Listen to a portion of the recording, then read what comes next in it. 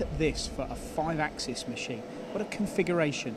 Look at the size of the table on this. Imagine the stability you've got on your machining when you see how well this table is supported. You look at the bed of the machine or the base of the machine, how it's driven. Look at the bridge on here, the construction.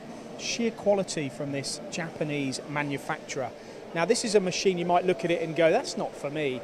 Well, if you're machining larger components, and don't just think of it as machining big components like this, how about having a cube on here with multiple components so you can machine lots of different components with different faces? That's the option open to you here with this Matsuura 5-axis solution. Now this is a twin pallet machine. If you thought that billet on there was big, on this MAM 72 63V, have a look at this. This just illustrates the overall capacity of this machine. 750mm width there on here. So you could have a part or a component that size, or you could utilize all of that capacity with a machine like this. Why would you want the double pallet?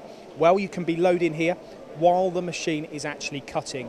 And in today's manufacturing environment, that is so critical, and it's what wins Matsuura so many orders, the fact that they can keep that spindle, that reliable spindle, cutting material continuously.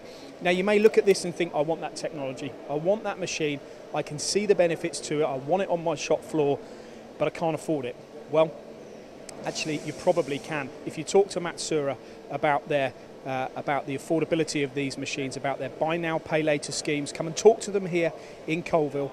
They may be able to make you a very attractive proposal to get this machine in your machine shop, making you parts and making you money before potentially you have to pay for it.